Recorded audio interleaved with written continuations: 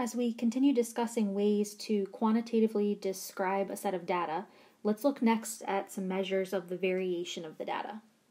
We have different options for how to describe the variation. The simplest one is probably the range, and you simply take the smallest value and the largest value in the data set and find the difference between them, and this gives you the range. One disadvantage of this is that it's easily influenced by outliers.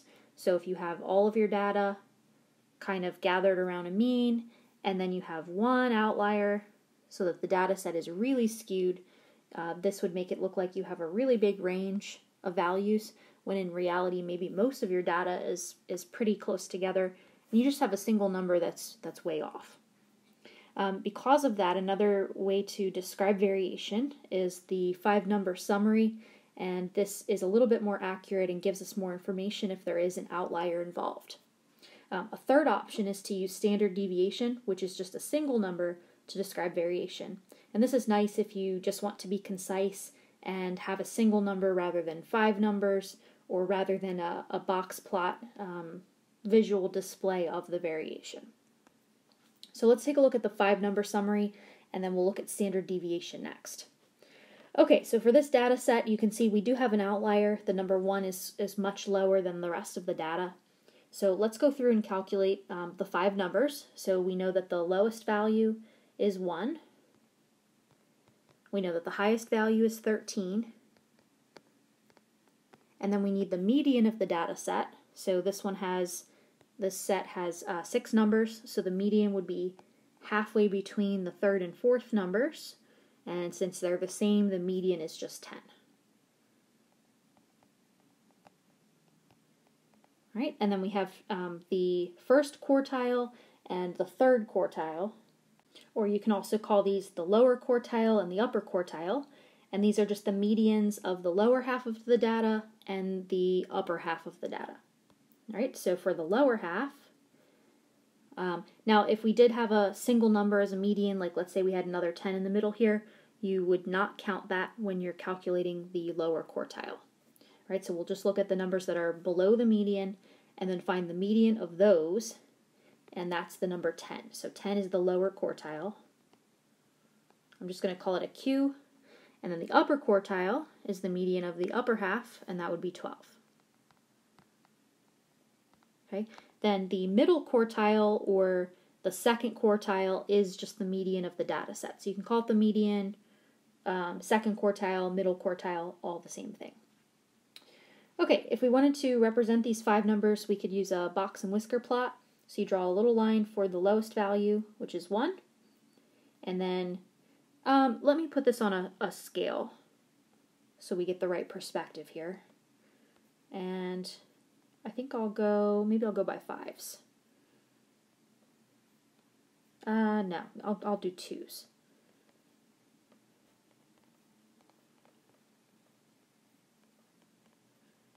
Okay, I'll go just a little bit higher than the highest value. Alright, so the lowest value is at 1. Okay, and you can label that if you like. Alright, the lower quartile is at 10. Alright, now I picked this one on purpose. I wanted you to see an example of some overlapping values. Okay, so this one, the lower quartile and the middle quartile, or the median, are actually the same number, which is going to make the box plot look a little bit funny. So they're both at 10. Okay, and then the upper quartile is at 12. So that would be the second half of the box, and we're not even really going to see that first half of the box. And then let's draw the whisker in from the lowest value to the lower quartile, and then we need to connect the upper quartile to the highest value, which is at 13. All right, so you can see let me label some of these things, 13, 12, 10.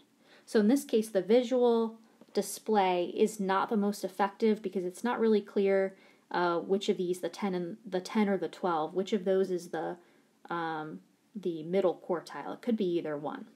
All right, so in this case, the best way to show the 5-number summary would be to just write out and label each of those 5 numbers. All right, let's do a standard deviation calculation for this set of data. I think it's good to do this at least once by hand.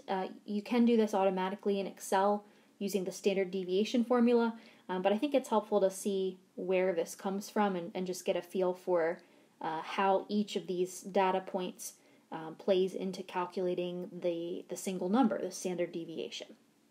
Okay, so the steps are written out in your reading, but the first thing we need to do is calculate the mean of the data set.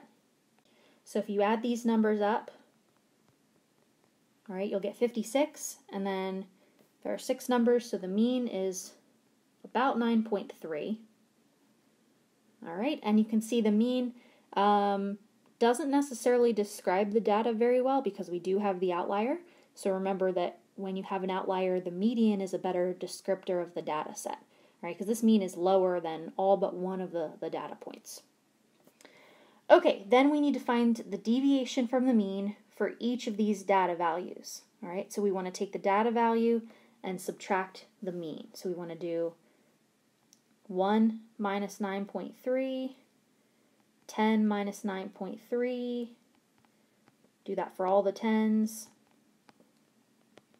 and then for 12 and 13.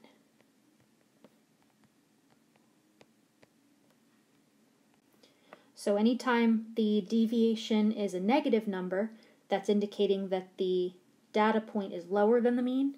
And if the deviation is positive, that means the data point is higher than the mean. Okay, step 2. We want to find all of the squares of those deviations. So this is effectively getting rid of any negatives, and we're looking at the size of the deviation, not necessarily whether or not it's above the mean value. All right, and then in the end we'll square root everything to undo the fact that we squared everything, so it will get back to the correct size. Step 3, we need to add all of those squares. All right, so summing up all of those, you get 91.34. And then step 4, we want to divide that by the total number of data values minus 1. Okay, so I have 6 numbers here, so I'm going to divide that by 5. And that gives 18.268. And then last step, step 5, you take the square root of that number, and that equals about 4.27. Okay, so if you look closely at what we did, essentially the mean is averaging the data values, while the standard deviation is averaging how far off from the mean each data value is. Right? So if we're looking at these deviations, this standard deviation is supposed to describe an average of those deviations. All right? So of course we could have averaged those just by adding them up and dividing by 6, but because we had a negative in there, that would have impacted and changed the average. All right? So this process of squaring and then square rooting was just to get rid of the negative in our calculations. Okay, and then so you can take a look at the standard deviation and judge if that's a good descriptor of the deviations. So certainly we have, all of these are lower deviations. Okay, they're closer to the mean than 4.27, but then we have one that's really deviated, so we have to account for that in the standard deviation number. And again, this is just one choice of how to describe the variation of the data. So, you can draw your own conclusions at this point as to whether or not it's a good descriptor of the data. But in general, if we try to interpret what the standard deviation means, the bigger the standard deviation, the more spread out your data is. Okay, and the smaller the standard deviation, the less spread out it is, the closer to the mean it is.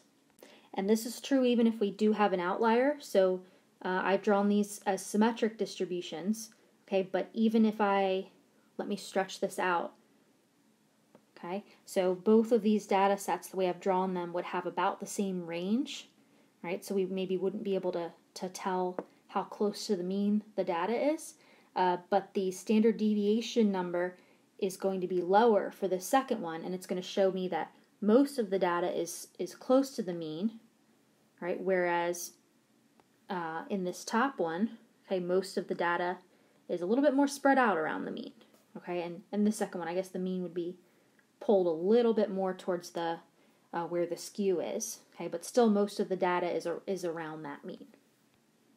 Now, sometimes we also use the plural. We talk about standard deviations, all